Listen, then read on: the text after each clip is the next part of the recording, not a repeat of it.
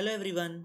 The bisectors of the two adjacent angles A and B quadrilateral ABC intersect at a point O such that angle C plus angle D equal to K times of angle AOB.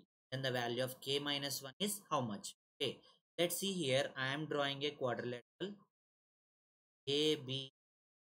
Okay, this is A, B, C. Okay, ABCD is a quadrilateral. So what will be the angle sum property of a quadrilateral? Angle A plus angle B plus angle C plus angle D as equation number 1.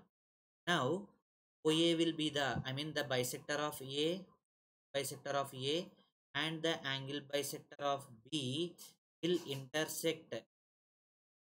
Okay, so AOB is a triangle. Triangle AOB.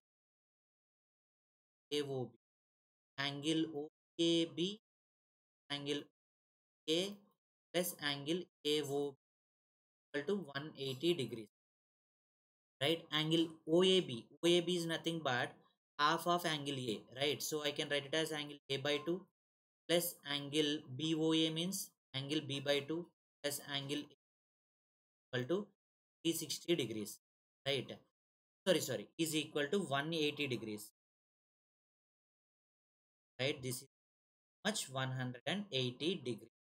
Now taking 2 as the LCM for L, will get angle A plus angle B plus 2 times of angle AOB 180 degrees. So angle A plus angle B plus times of angle AOB into 180 360 as equation number 2.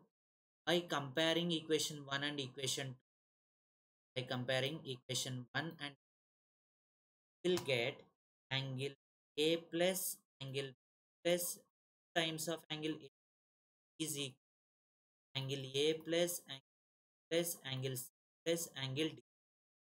Angle A cancel, angle B cancel. We got angle C plus angle